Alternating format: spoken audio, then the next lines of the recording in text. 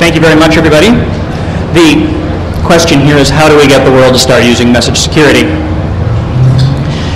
I don't have to explain to any of you why we need to be doing this, why it's a good idea. I don't have to go through the obligatory, oh, your information is at risk, CSI statistics and so on. We need to be doing this. An SSL alone doesn't solve the problem. While it is certainly a good thing to be using, and we use it all over the place, particularly when it comes to the case that was just in court in Massachusetts, it protects you against the places where it would have been illegal to intercept your traffic. So, the places where it would be illegal, SSL will protect. Anytime your message sits at rest, even for a millisecond, they said, and I don't know whether that's literal or figurative, then it's okay to snarf your message. So you got to be encrypting them.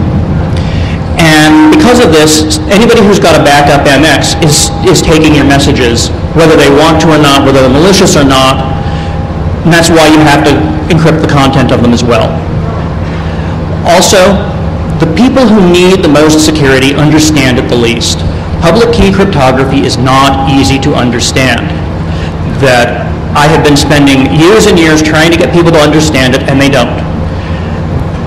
The attitude that you see a lot of times, what I'm calling blame the victim attitude, oh, you shouldn't click that, oh, you should remember to do that, just doesn't work because it gradually drags down security because it only needs 1 or 2% of people to accidentally click on something to flood the network with little zip files. Or similarly, if you're a smart person, you might make a mistake. I mean, there was a case where I was doing an email conversation with my business development guys who happened to be in Japan, and one of them forgot to click the encrypt button. And so, there's this entire conversation, including bits and pieces of the previous 10 messages, all sent unencrypted. It's like, oops. So, while doing security correctly, having good discipline about it is a good thing to have, that's not what we need to be doing. It isn't working. Security and human factors are cutting edge right now. There are people who are doing research. A year or so ago, Alma Witten, who is now at Google, got the first PhD in the human factors of security.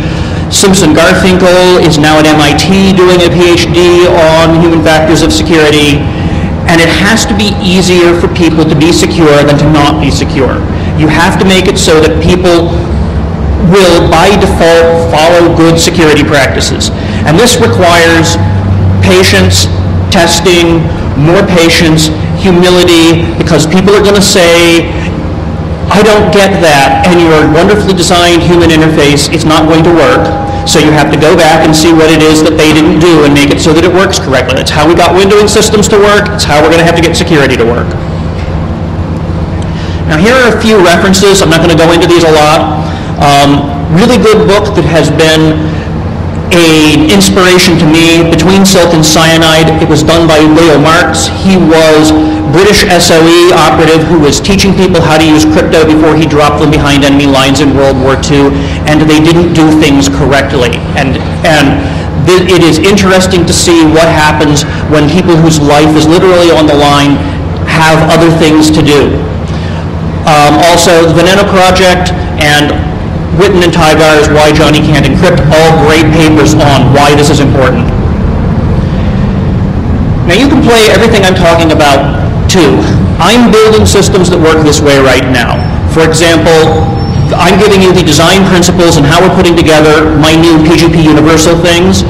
We are already interoperating with people like Hushmail. We are discussing all the time with the GPG guys. Also, we're talking to the CryptoMail guys who have some really good ideas and will be here at 4 o'clock to talk about what they're doing. We're building things based upon open standards and open source.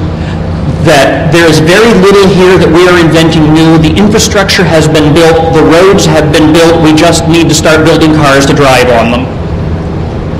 And as I say here, good artists steal, bad ones borrow. Okay, one of my principles on this is to beware the security cliff. There are too many times when you start worrying about all the edge conditions and you end up where you say, well, if you consider the fact that DNS is not particularly secure, then we might as well not bother. Well, you know, if you have to solve that, if you have to solve all of the problem, you end up with, you're either at the bottom of the cliff or at the top of the cliff. It's hard to climb up it, and most people will stay at the bottom because it's easier and cheaper and a lot of other people there too. Remember also that when Phil first did PGP, it stood for Pretty Good Privacy. The idea that he had was that you could not guarantee that people wouldn't hack your disk, that you wouldn't have viruses, that there wouldn't be all these other things that he just couldn't worry about. And so the whole idea is that you start rolling things in and you make it better, and next year you make it better, and next year you make it better. This is the continuous improvement process. Another principle that we're doing here is that by changing some of the risk-reward equation, you can get dramatically different effects, especially when you want to trade off some different things. And I'll go into some of that as I go on. Another principle, format agnosticism.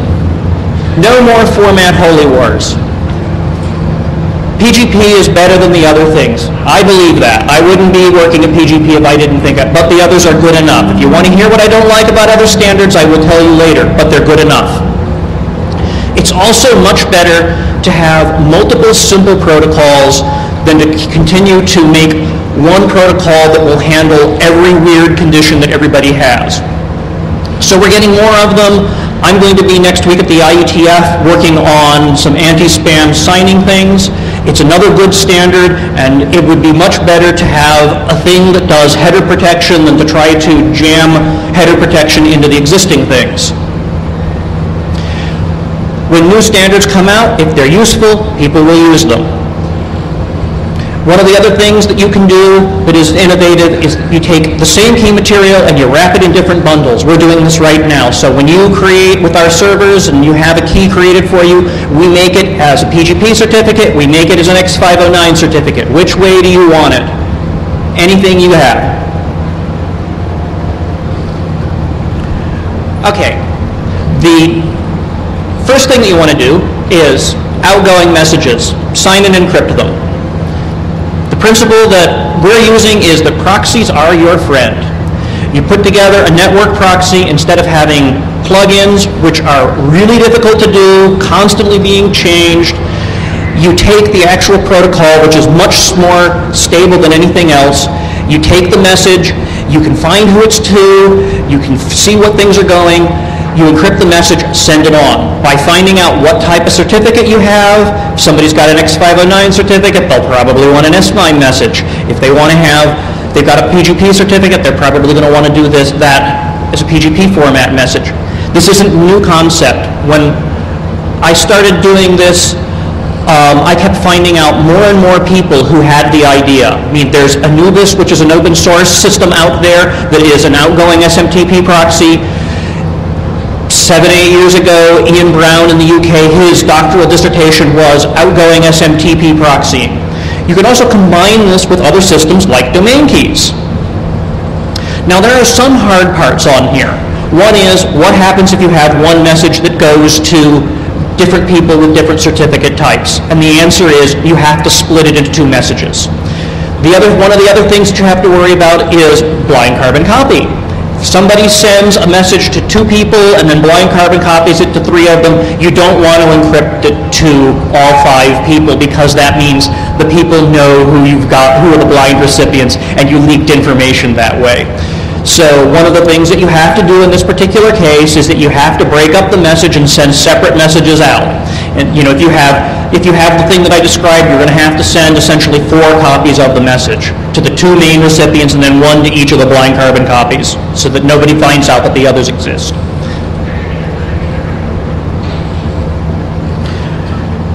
One of the things that we're doing that is different is incoming decryption. This is how you get the people whose VCRs blink 12 to actually start using things. Because one-click encryption is one click too many. Now, you can, in fact, have the system, and ours does, interoperate with anybody who's got end-user decryption. You've got PGP, GPG, you've got an S-MIME cert and Outlook, you name it, we can interoperate with that, and it works just like that before. The main effect that you see of these servers start appearing is that you start getting more encrypted messages. You can also have the servers go gateway to gateway. The advantage of this is that this has the least disruption on the network. You can drop one of these things in and people don't see it. You can also have any sort of automatic virus scanning, content filtering, so on and so forth continue to work. For other people who are doing things, they have regulatory requirements. Like financial institutions have so many requirements on them. One of the interesting things that's going on now is that the restrictions that are on people using crypto are not what it used to be, where it was you might be a scary money launderer or terrorist. It is you might be Enron or Martha Stewart. This is a huge change. Now, if the server has the private key for somebody, you can decrypt their message and you can hand it to them. And this is very useful. We do this. We also write in little messages of, we've decrypted your message, we verified the signature. You can have all of this working interoperably with people doing all of these things, at the same time. The hard parts of this are, IMAP is a bear. POP is a pretty nice protocol because you can lie to POP. If POP says, how big is this message, and you say, oh, it's 12K, and it turns out that it's 15K or 4K, POP doesn't care. IMAP wants the exact byte count, down to the last one. So this means that when you proxy IMAP and you are decrypting a message that has signatures, it's been compressed, it's been encrypted, you have to figure out exactly how big it is before, at the time when it's saying, oh, I just want the subject line. This is harder than you would expect. When we first started on this, we thought, no, you have to do both POP and IMAP. If we'd known how hard IMAP was, we might have said IMAP will come in version 2. The other hard problem that you have to deal with is anti-spoofing. Because you are writing in messages to the people who are smart about other things in crypto that says, I decrypted this message for you, I verified the signature, you have to take into account the fact that somebody could send a message that just has the plain text in it, this thing was signed and verified correctly. So the total problem is very difficult to solve. However, a good partial solution is relatively easy to solve, and we do that in there where if we see, for example, somebody saying, they put the line in that says, PGP signature verified, we change the little PGP to say old signature verified. And that way, you know that you are not getting the same message, and somebody's still got to have a little bit of intelligence, but it's not a spoofing problem. And then there's, them. Exchange, notes, group-wise.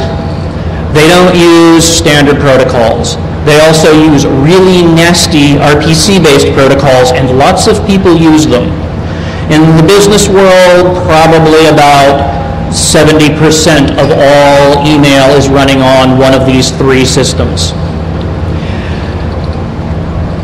So you have a lot of work to do, and I could give talks on each of them of what you have to do, and I'm just going to go by them. They're hard. That's also, since they're non-standard, I'll skip by that. I'm going to get on to the power of proxies. Like I said before, proxies are your friend. There are all sorts of places that you can put a proxy, and you can use the proxy for very useful things. You can put it on a standalone server, which is one of the things that you're doing. You can put it on the end machine, which you've seen starts of what we're doing if you've looked at PGP Universal. We call this a universal satellite, but that's where the future is as well, is proxies on the local system. Everything in the world now that's an end-user machine just about is either going to be running some variant of Windows NT, or it's going to be running some variant of Unix. And you have an equivalent of divert sockets, you have an equivalent of firewalls, the same place you can intercept ports, and you can do the right thing. One of the important things that this allows you to do is it allows you to migrate away from the plugins. Plugins are absolutely, we have more experience with them than anybody else. They're horrible. The APIs that you get given to use them don't do what you want. They change them. They change them again. We had, as an example, several years ago, there was one notorious bug where Outlook would call the plugins for the mail sending out for the plain text version, but it would also very helpfully send out an HTMLized version of the same message, which it would not call the plugin for. So anytime you use the Outlook plugin, you would get a helpful HTML plain text version of your PGP message, just in case the other person couldn't read it. So, that was not our bug, but we got blamed for it. Similarly, when Outlook 2003 came out, between the last developer seed and the time that Office 2003 was released, there were enough changes that nobody told us about that we had to do about a month's worth of work to handle all sorts of weird cases, like what happens if you were running Office and you only upgraded your Outlook, or you were running Office 2001 and you only upgraded Word. Both of these had interesting weird bugs that had things work peculiarly. So we want to get out of this business. I can tell you some more. Like, there was the time when the only way we could make the Eudora plugin work was to take advantage of a memory leak. And then they fixed the memory leak. It's hard explaining to people that you're adding security by taking care of their memory leak errors. So, being at the protocol means that no matter what client somebody's using, as long as they're using the standard network protocols, they're using SMTP, they're using POP, they're using IMAP, we can do the right thing. It also allows us to do some really other cool things. Like, for example, you can have an email client that thinks it's doing port 25, just plain old SMTP, but actually what we're doing is we're wrapping TLS around it, moving it to the SMTP submission socket, 465 or 587, and that way you get SSL encryption bundled on top of it. Similarly, we do similar things where if you're just doing POP and IMAP, we move you to the SSL version. So if you open up an unencrypted link, we move you to an encrypted link. And the app doesn't know. This also has other great things that we could do in the future. We're already doing experimentation with instant messaging, where you can have transparent encryption going right into anybody who's got the thing installed. You can do file serving this way. You can do, theoretically, voice over IP, other things. Once you know how to do pluggable proxies at the network level, there's all sorts of magic that you can do that you couldn't do otherwise, and it's a lot easier.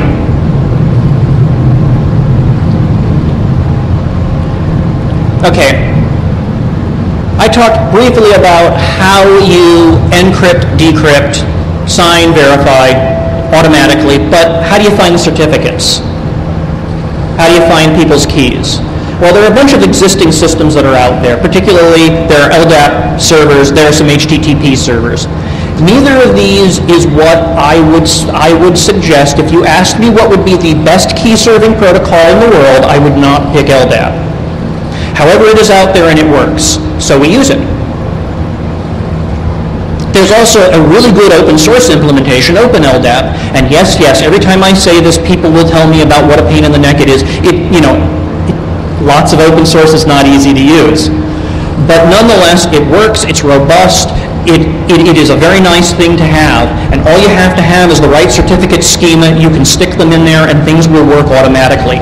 Our proxies will then go out, and if you imagine that I'm sending the message, we have heuristics on how to look for certificates. One of our heuristics is that we look for keys.domain. So if you're sending a message to me, it'll go look for keys.pgp.com, and it'll go to the LDAP directory and say, hey, you got a certificate for john@pgp.com? It gets handed back to you, and then poof, you go, you're done. This technique will work with any certificate type. It'll work with anything that somebody wants to do for the new ones, because there are people talking about XML-based ones. In the future, there are things that we could go to make them better. Like, for example, you could make a very simple SOAP-based protocol to do key searching. This is a good place for expansion, but on the other hand, right now, like I said, there's this perfectly good system that's out there, and if you use it, things will interoperate.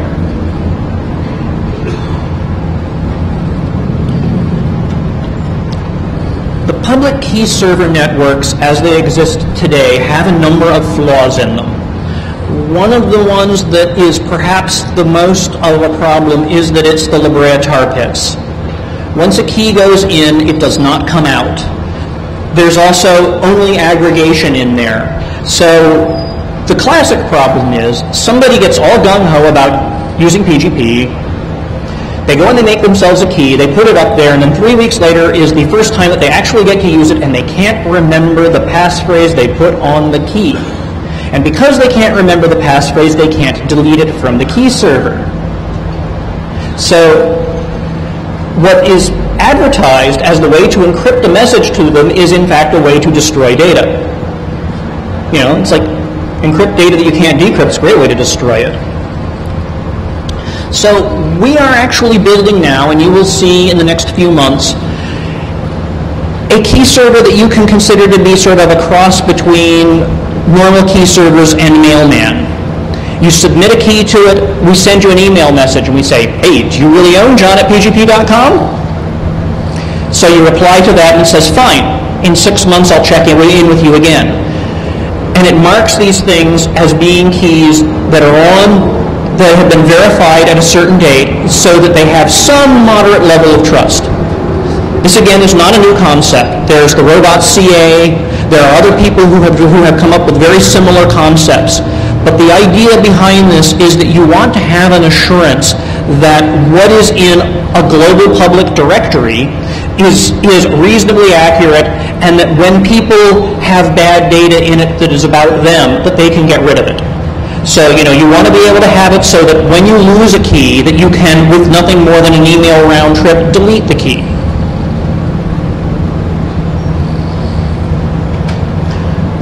Okay, there is a really interesting paradox about key storage. There are some keys that are so valuable, they got to be held really securely, and you only want one copy of them. And on the other hand, there are some keys that are so valuable, they have to be easily recoverable. They're frequently the same keys. There are some keys that aren't very valuable, so you don't mind if they get destroyed. And there are some that aren't very valuable, so you can put them in weak storage. And they're frequently the same, but sometimes they're the others too. In human terms, what this means is that about 1 person in 200 loses a password per week. This is what people who run help desks have told me as figures. So that's about, 1/2 of 1% per week of your users. So if you are running a help desk for a company of 200 people, you'll get an I lost my password once a week. Now they also said that roughly half of all help desk calls are password resets or other things. Password problems and strong crypto are really bad. There are lots of people, the ones who are smart about other things, that can't be trusted with their own keys. They're going to lose them. And when they lose them, they won't be able to decrypt their email, and they'll get really angry. So you have to have a way to protect these people from themselves. You have to have a way that they can get to the data, because it's the data that's important. There is very little data in the world that must be lost before it is compromised. There's a lot of that, where you'd rather the data be lost than it be compromised. But all those health records, HR things, the documents that you're sending around back and forth, you want to keep those. I mean, I would not have wanted to lose this 10 minutes ago. So we've introduced what we call server-managed keys. These are keys as opposed to client-managed keys, which are the ones you know and love. We automatically create these for users who need them, and we create them in whatever certificate format you like. You can convert them back and forth, and we also mark them as being server-managed keys. When I was writing RFC 2440 years ago, I put in a lot of features that we're only getting to use now, like, for example, what key server your key might be on, so that if you want the definitive copy of it, where to go to.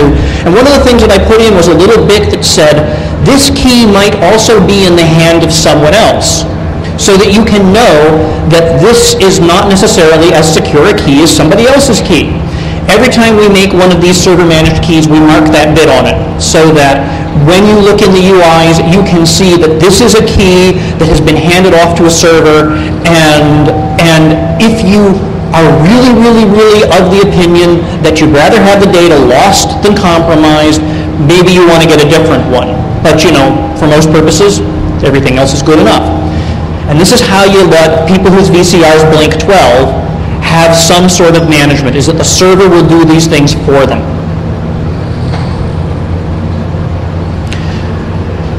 We call the system that we're doing this self-managing security. I wrote a paper a couple of years ago, I called it the self-assembling PKI. And this is again where proxies are your friend. You look at a connection that somebody's doing. Every one of the connections that I've been talking about has a, here's who I am, prove it, here's my proof, okay. So when you're a proxy, all you have to do is sit and wait for the, all right, you're really authenticated. And then you say, this is my user.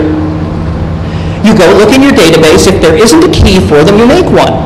If there is one, you know that this is their key and you should be using it for them. This has a number of other security advantages in that, for example, you don't have to have the passwords stored on the server. The server that's doing this doesn't have to know who you are. It's using the fact that it is in a privileged part of the network, like right next to the mail server, to be able to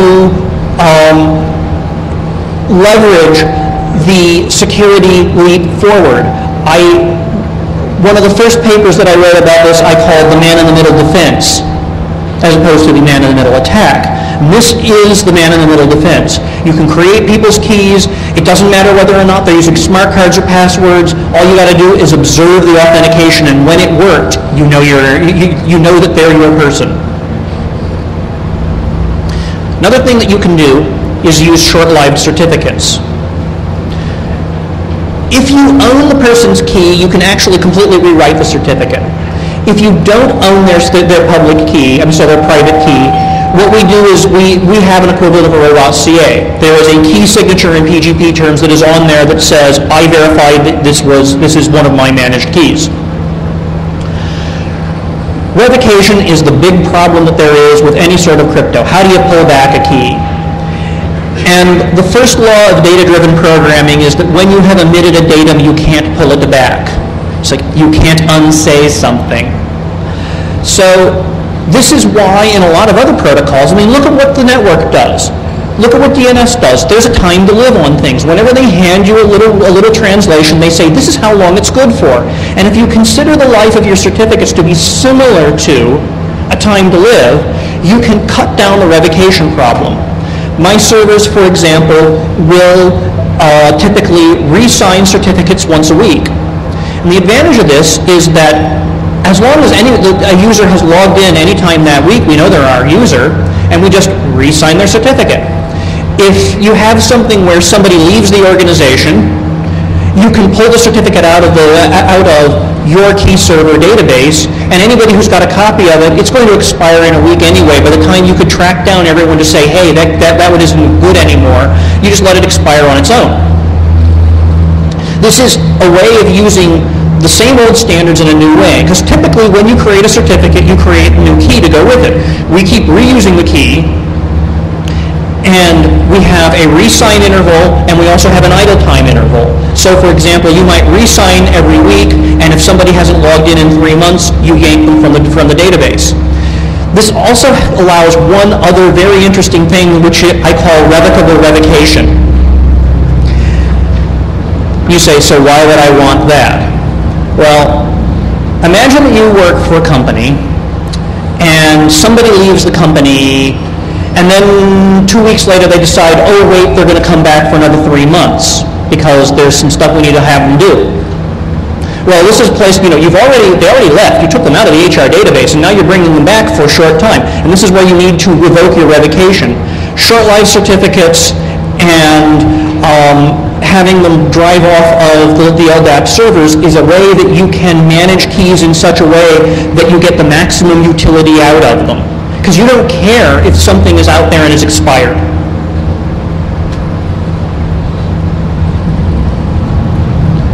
Now the classic problem that you have once you've done all of this is, what do you do with people who don't have any certificates whatsoever? It's 4 o'clock in the morning, you're supposed to deliver a proposal to somebody by 8, you want to get the final review copy over to someone so that they can read it, and they don't know anything about PG what? The solution that we have is web delivery. It isn't great, but it works. There are 2 flavors that we have of it. One is, well, they both work so that you send a pointer message to somebody that says, John Callas would like to send you a secure message. Please click this HTTPS link. And they click the HTTPS link and they're taken back to a web server where there's essentially a small web mail inbox. Now the problem is, what do you do about the first-time authentication?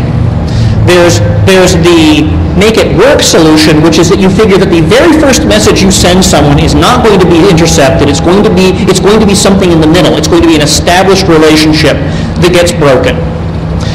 If you don't like that, we can have it so that the sender of the message gets a randomly generated password and then has to figure out how to get it to the person that they sent the message to, which is much harder to explain to people whose VCRs blink 12. But it is more secure, and take your pick. You can do either one. You also have to worry about what happens with spoofed messages this way. This is one of the hard parts. This is a trade-off between usability and security. If there were a better way, and there probably will be one once we think of it, we'll come up with one. But for right now, it handles a lot of edge conditions where you need to have something else. Now again, this is also not new. There are all sorts of other systems that use web delivery as the delivery of last resort.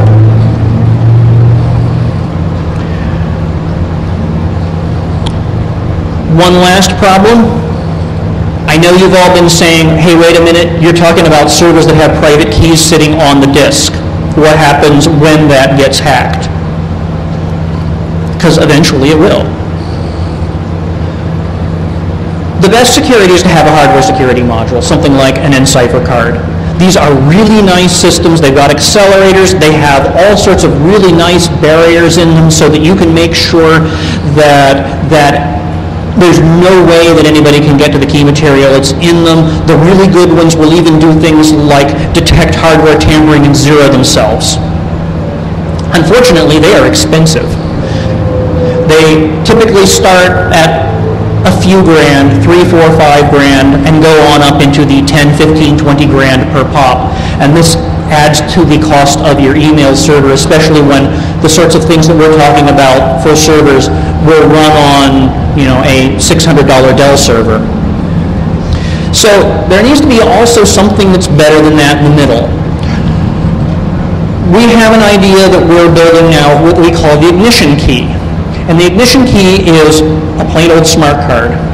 We take the private key database and we encrypt it to a key that is only on the smart card or on copies of the smart card, not anywhere on the computer itself. And when the system boots, we run the key database through the smart card, which, because it's typically 9600 baud, is not fast, but what the heck. You only want to do this once. But then you store it in M-locked memory, off in kernel space where nobody's going to get it. It's not going to get swapped out or anything. And you use them from an in-memory database. This is a trade-off, but it's better than having private keys sitting on the disk, and it's also a lot cheaper.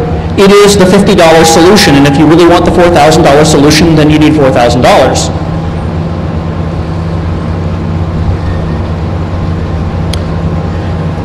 To sum up on this so that I have time for some questions, the way that we're handling this is worth rethinking the problem. We're saying, what are the barriers that are making people not do encryption? What can we do to make it easy for those people? And what are the real effects of a trade-off that we make? We really do need to have simple, easy-to-use, brainless crypto. I now have a server that my 70-year-old parents do encrypted email on, and they don't even need to know. All they do is pop over SSL and SMTP over SSL, and they've got encrypted messaging to anybody else who's playing this game too. My VP of HR, who gets really big eyes anytime I say the words public keys, all of her messages are now encrypted. So the goal on this is to start ramping up the security, to get rid of the cliff, and to make it be something that people can slowly go up. You get some security now, you get some security better, you get it interoperating with the people who are doing the good stuff. This is important as well. Remember that in the bad old days, when there was good crypto and exportable crypto, our opponents didn't want them to interoperate, and the reason they didn't want to interoperate was they wanted to ghettoize as many people into bad crypto as possible. By making them interoperable, you make it easy for people to keep sliding up the ramp and to get more security tomorrow than they have today. Also, the existing infrastructure has all the pieces that we need. We don't need to go be building all new things. All the pieces are there, all the standards are written. There are starting to be more and more people who are starting to work on this with us to make sure that we get network effect, and that in a few years, I hope, you're going to see a sizable percentage of the network with encrypted email. Thank you very much, and I'll take questions.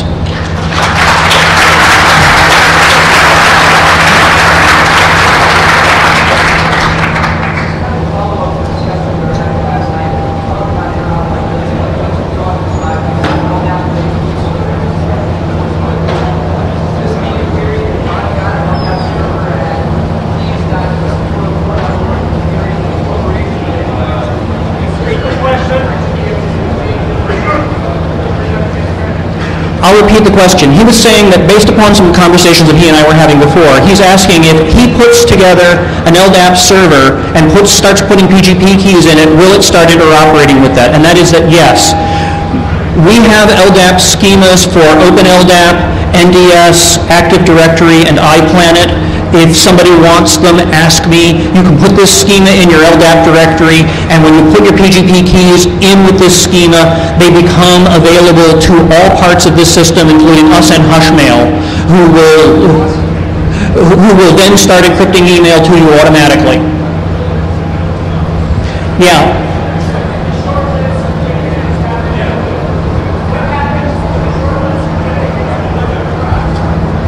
The answer was, what happens when short-lived certificates deliver trust?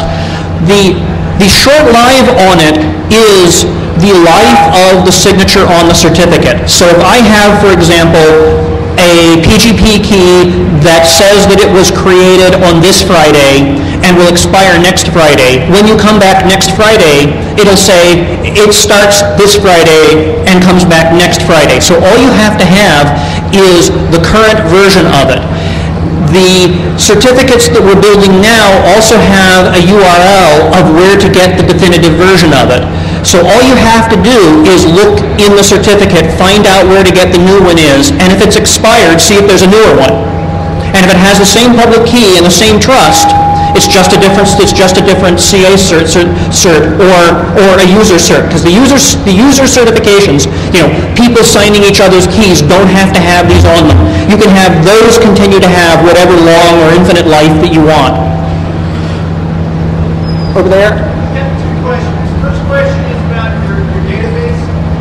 We do something similar, except that we decrypt the master key, and still all the pieces are encrypted inside a database. Did you do a comparison between decrypting the entire database versus just decrypting one key at a time or one piece of information at a time, so that not all of it's in the memory at the same time? And the second question is about OpenL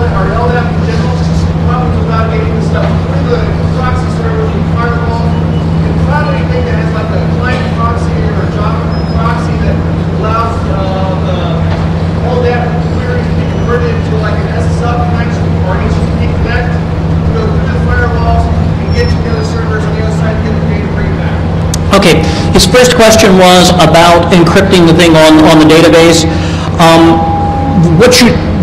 The trade-offs that we're having to make is that a smart card is a very slow device. It's an 8-bit microprocessor hanging on a 9600 baud line. So the actual mechanisms that we're using are to get the keys out once, one at a time, and we do a bunch of them based upon locality of reference, ones that we know have been used, and then we pull the other ones in slowly. So that's the way that we're doing it for that. The other question was about LDAP and firewalls and difficulties of that. And yes, this is one thing where frequently people don't have a hole in their firewall for LDAP. That is a reason why experiments in things like SOAP-based systems, which would then run over web ports. I mean, this is why everybody who has a protocol seems to be turning it into some web thing, because 80 and 443 are allowed through. And that may be a direction that we have to go. Right now, we tell people that you control your flow of where you want your keys to go, because some people say, I don't want my key database accessible to the entire world, and the answer to that is to have authenticated LDAP over SSL. But if you want it available, then you have to punch holes in the firewall. It's just one port. Yeah. I've got two shorter questions. First is, who is the we that you keep talking about? And the second is, how likely do you the we product, how widely used is it today? The first question was, who is we? And I'm sorry about that. The we was PGP Corporation, that my company. And there was also a we that I used a little bit freely that included people that are already doing these techniques with us, like the people at Hushmail, who are the furthest down the road of working with us. The other question was, how widely deployed is this? We now have, and that we is PGP Corporation, has about 100 companies that are running PGP Universal today. The principles that we're doing, you'll also see starting to show up in more and more client software. We are talking to the GPG guys, because these are ways to make everybody make things more accessible. So the we is primarily me, because I'm trying to get people to use this stuff, and then there's the I would like people to play this game with me, so anybody who comes along. Question here. How do you deal with subpoenas? It seems like conversation with subpoena would be able to get the private keys of everyone on the server as opposed to just the target. The question was, what happens if you get a subpoena and somebody does this? There are two answers to that. One is that you have a lawyer who will say, what keys do you want? And the other one is, this is the reason why you still want to have client-managed keys. Server-managed keys are not for everyone. They are a medium-level security option. And over here? Could you repeat that?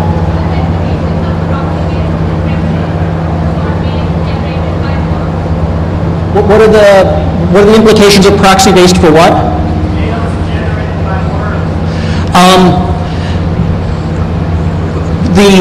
The question was, what are the implications of proxy-based systems for mails generated by worms? Well, you can actually do a lot better with that, because you can have in the proxy scanners that work on things as well.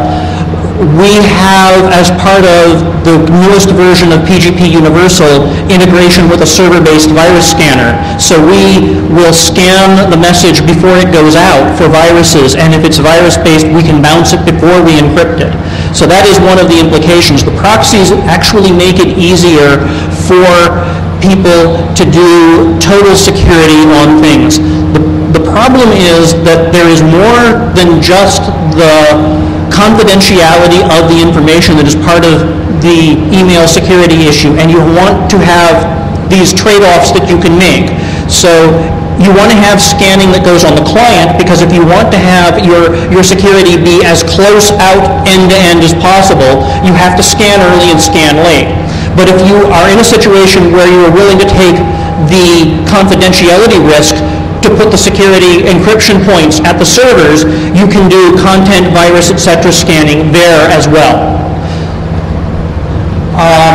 You had one in the, so go ahead.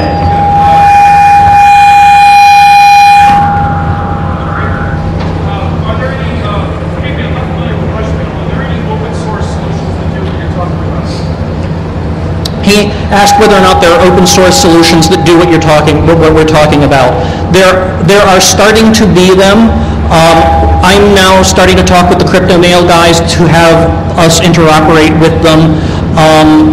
Open source systems like Anubis will also work with this, provided that you load the key database in the right place. They aren't doing the same sorts of LDAP queries that we're doing on that, but there's no reason why you can't. I mean, I'll tell you what the schema is. Any more? I got 5 minutes. Yeah, we're on the end then.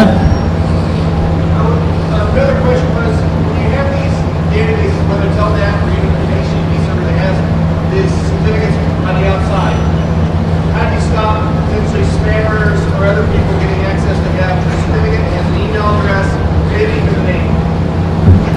The question was, how do you deal with certificate databases and directories and stopping email harvesting? And the answer is you don't.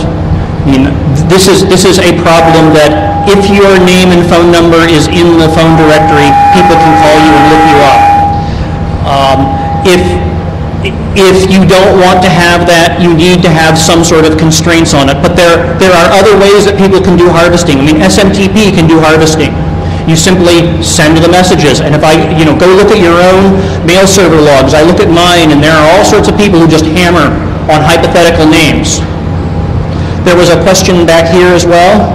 Yes? You don't have end-to-end security. You've got proxy servers on two things. What's the advantage of that over The question was that if you're having proxy servers, that you don't have the same sort of end-to-end that you have it when you're going from user to end user. What's the advantage of that over TLS? TLS is not only network encryption only, but it is also only point-to-point. So because email is a store and forward protocol, you have no idea of knowing where it's going to go. Many email infrastructures include agreements with people, and we've done them as well, where you have a friend who's working a company and they are your lowest priority backup MX. And in these particular cases, you'll end up with the plain text of your message at the very best sent with SSL to this other thing that is under the control of somebody who's not your recipient or anyone else. So the advantage of the proxy servers that you have content encryption until you get to that. Now, a proxy server that is doing POP and IMAP decryption has ciphertext on the server. It gets decrypted right before it gets sent over SSL to the user. So the most open link is the SSL between you and the proxy. So, and you can do any one of these that you want. So you can have ciphertext on the server, you can have ciphertext all the way to the end, or you can have it within the gateway, essentially. Anybody else? Okay, I think that's it then. Thank you very much.